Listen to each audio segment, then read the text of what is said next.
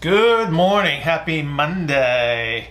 I have Neuro Coffee in hand and it is perfect. Okay, so a lot going on, believe it or not. Hard to believe, with all the constraints on our behaviors of late, but the mentorship programs are taking off. So there are people are taking this opportunity to make themselves better, which is really, really cool to see. I'm very, very pleased that people are not sitting back and being the passive recipients of consequences, and they are taking action. And so a lot of people working on themselves, which I think is a very, very powerful thing. So congratulations on that. If you're interested in mentorship, just go to billhartmanpt.com and check that out, and maybe we'll get to talk. Okay, so I got a bunch of questions for the week. But I wanted to start off with one from Pete, actually two from Pete. Pete asked a bunch of questions, and I hope you don't mind, Pete, but I'm going to paraphrase this stuff a little bit just to make it a little bit more digestible. But basically, Pete's first question is, how are you dissociating sacral movements to pelvic orientations, and how do they show up in testing? So this is actually a really, really good question, because it allows us to differentiate the difference between relative motion within the pelvis and then an absolute orientation of the pelvis. Let me grab my pelvis for a sec. I'll show you what I mean. So if we're talking about normal stuff here, right, we're going to talk about normal range of motion first.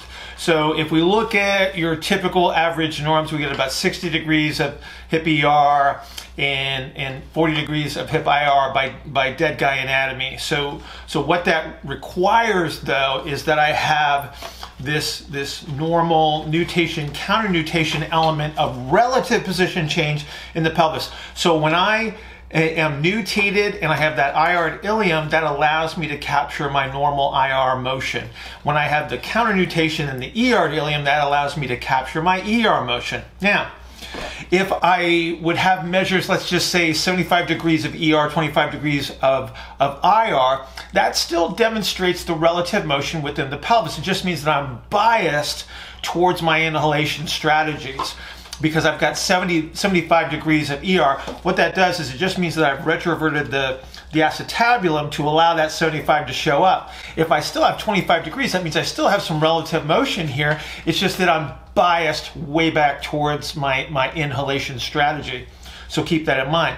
When I have orientations take place, what that means is that I'm going to start to lose my physiological motion.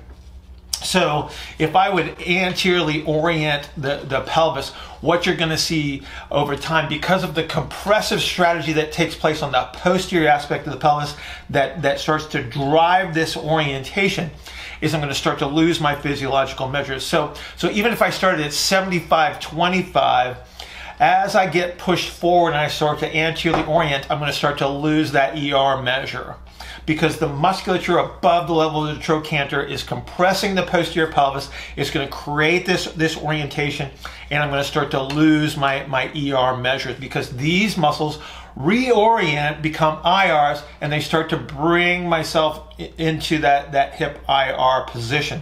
So that's a great way to distinguish between the orientations and the relative motions, because when I have relative motion of the pelvis, I still have this full physiological range. When I lose my physiological range, then you can pretty much guarantee that I've got an orientation problem going on. Okay, so Pete's second question had to do with, I'm just going to go to the end of it. What do you commonly refer to when you say someone is in exhalation versus inhalation? So now, Pete, we're going to talk about the two archetypes. We're going to talk about your wide ISAs and your narrow ISAs, so that everybody just loves to talk about. But in general, what we're looking at is different physiological structures.